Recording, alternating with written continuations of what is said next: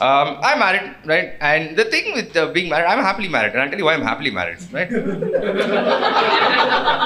I don't know, this always gets a joke. Oh, happy and married, ha ha.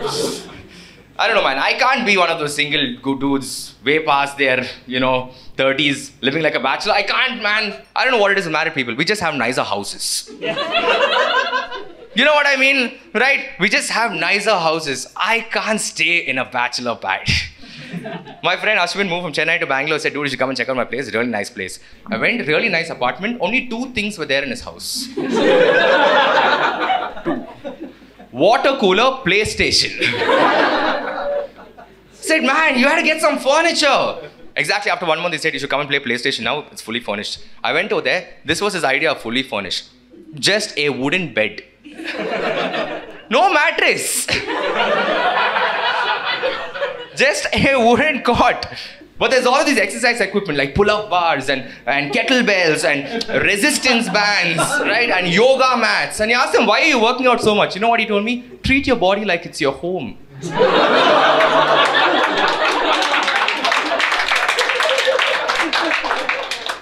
Hypocrisy.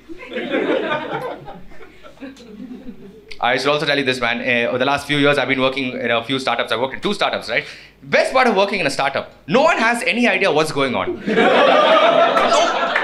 No clue. They're all looking at each other. Hey, do you know the answer? Do you know the answer? Do you know the answer? It's like, how are you asking me? You're the founder. There's no conviction. Because you have no idea what's going on, people do this thing called consulting. Where some expert will tell you how to run your business. The only problem is, Google, top 10 consultants in Bangalore. All 10 of them. All startups. So it's a circle of ignorance where nobody knows anything, right? This one guy called Gokul has to get on a Google Meet call with me, share his screen, right? So Gokul, can you please share your screen? Sir, 1 minute, sir. Net is a bit slow. 1 entire minute passes by, right? Gokul, can you share your screen now? Sir, just talking to my manager, I'll be right back. Puts off camera, puts off mic, goes off. 4 minutes is passing by, right? Have you ever been so disengaged in a job that in between a Google Meet, you plan a Euro trip?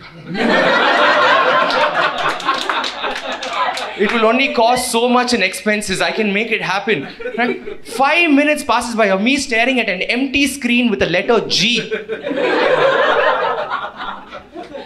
And after 5 minutes, admin said, Gokul, can you please share your screen now? After 5 minutes of wasting my time, this guy shares his screen. The first tab that is open, how to share screen on Google Meet.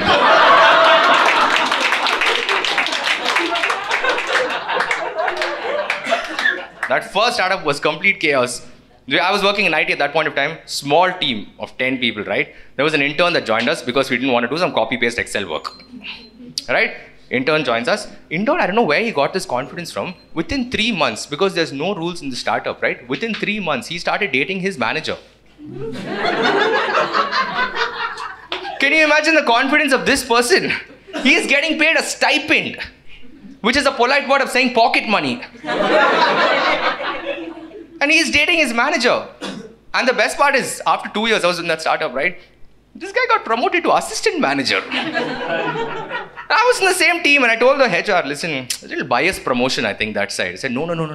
We're not promoting him because of that. We're promoting him because his performance is good. Where? We hired him as a data analyst. What spreadsheet is he working on? It's fantastic. Now the startup that I work at is great, right? I work as a HR, by the way.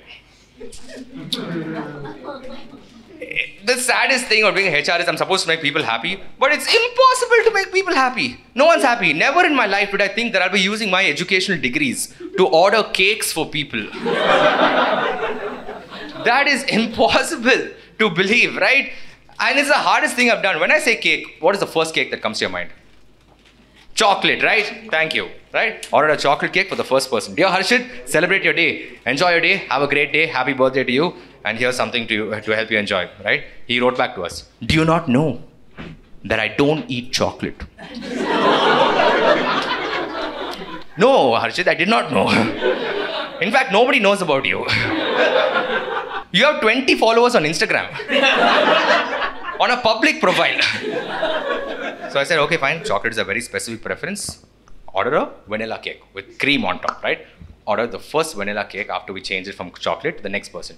Dear Neha, you're an asset to our organization. Celebrate this day. Have a great day. Happy birthday. You know what she said? Do you not know that I'm lactose intolerant? So now, the cake that we order is an award-winning cake. It's a non-chocolate, lactose-free, vegan, gluten-free, eggless cake that tastes like cardboard. These guys have won.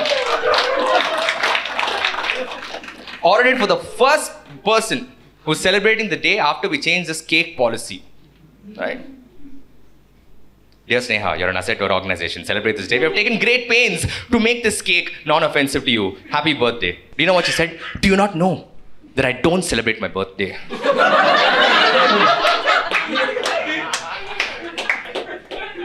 It's an impossible situation, man. Like, yeah, people don't understand. Being a HR, you have to listen to the most ridiculous complaints, right? Like, we ordered a laptop for a person, and this is exactly what he wrote back to us, and I quote, "The keyboard makes a very loud clicking sound, and it's causing my head to ache." Right? I got fed up, dude. There's only a certain point after which I'm a HR. Afterwards, I become comedian. I just started sending him articles about the current job market.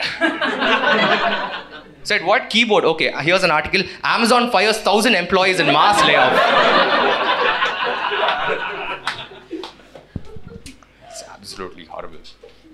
But here's the best part, man. I don't know what you guys believe in, but this is how it all made sense to me. Okay, like I think certain things are just external to us. It's just all random, right? There's random bad stuff, there's random good stuff. And sometimes the good stuff makes up for the bad stuff. I'll give you an example. I am from Tamil Nadu, okay? Now the worst thing that happened was a tsunami. Really sad, a lot of people lost their lives. But another thing that they have to compensate, CSK.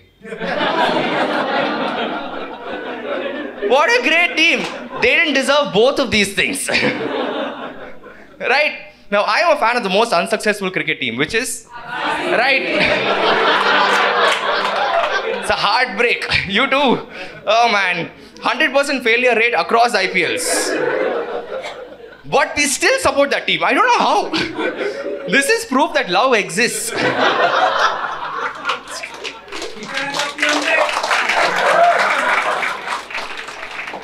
Now the thing is, I was thinking about this, like why are we such an unsuccessful team, right? We've lost so many IPLs. That's because Bangalore, there's been no natural calamity. Nothing. Zero. There have been 2 bomb blasts in my 31 years in Bangalore. And you know how many people died in each of these bomb blasts? 1 per blast. And you know why that is the case, right? Because the terrorist organization that planned this bomb blast, they were also a startup.